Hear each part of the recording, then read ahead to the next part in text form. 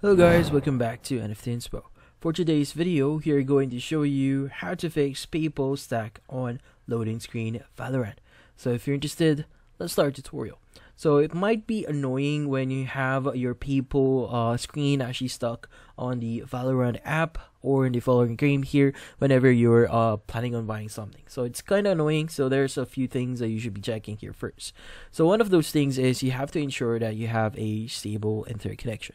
Now, not having a stable interconnection, or if your interconnection is pretty slow, sometimes some assets on the application itself or in PayPal might load pretty slow, so that's why it's getting stuck. So in this case, ensure that you have a proper or stable interconnection. So you might need to consider switching to a different connection if needed or if you can. So for example, if you have a different source, like for example if you have a mobile Wi-Fi that you could share or try using, you could go ahead and do that as well.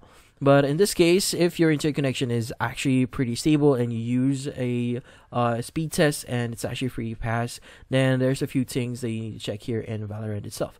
So one of those is you need to ensure that you restart your Valorant first whenever you get this specific issue. Now in this case, closing the Valorant app itself or the Valorant game itself might not simply work itself. So I would suggest you to try accessing your task manager. So go ahead and press on Control Shift Escape, and from here you need to look for Valorant. So if you see Valorant here in the section here, you can go ahead and just click on it. Just click on the end task at the bottom right.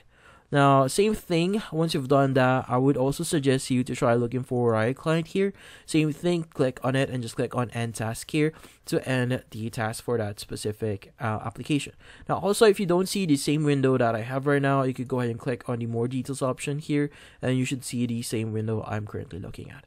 Now, once you've done that, go ahead and open up the Valorant or the browser or the client here, game client for Valorant, and from then see if that solves the issue. Now if that does solves the issue, well, the next thing that we could do here is probably changing a few settings here for our game client. So to do that, what we need to do is we need to go to our account here, go to settings.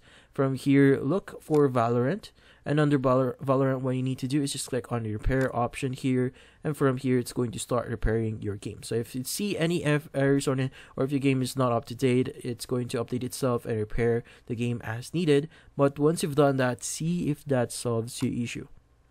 And that's about it. So hopefully this video was able to help you. Like and subscribe to NFT Inspo. Thank you for watching.